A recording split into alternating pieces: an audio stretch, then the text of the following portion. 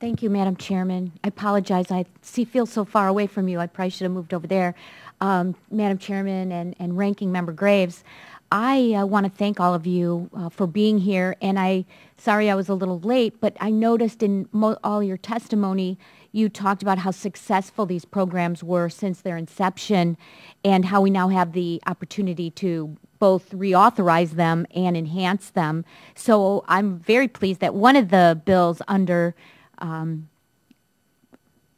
consideration is the Rural Technology and Outreach Act, which is going to seek participation for rural areas as well as women and veterans. But I'd like to hear further from any of you on the panel what you think we need to do or what you plan to do with regards to outreach, or how do we get more participation from those areas?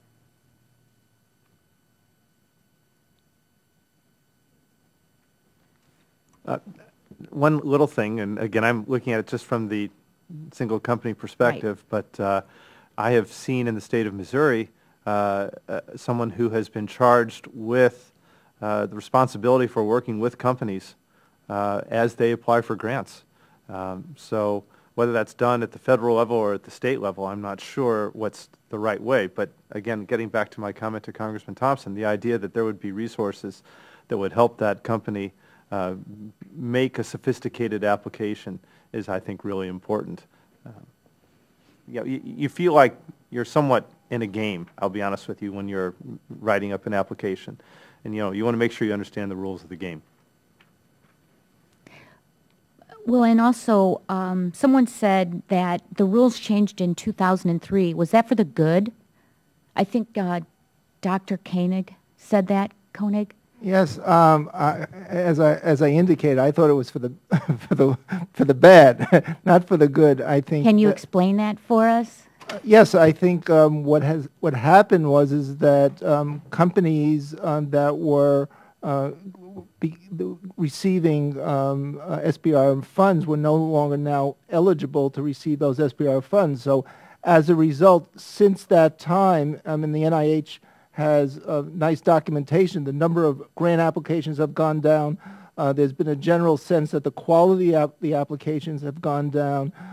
So some of the more potentially successful companies with the best technology are now excluded from this process. And I think what we need to do is change that so that they now can become, again, part of that process. And one last question. So have you let us know that? I'm sure, and I'm new, but have you let anybody know that we need to change that so more people have an opportunity to use the funds? Well, I think that's a large part of the testimony from this panel today. Great. I think there was a consensus that the greatest impact would be to change that rule to allow now for the venture-backed companies to again participate in that program. Because most people are telling me now they're fearful that there's not going to be enough in there because we've expanded it to rural, women, veterans. Well, I think again it's going back to what it was. So I think that in the end we're getting now back to a more even playing field, and ultimately having the best companies compete for the limited resources here, which right. I think is in the interest of the country. Thank you, Madam Chairman.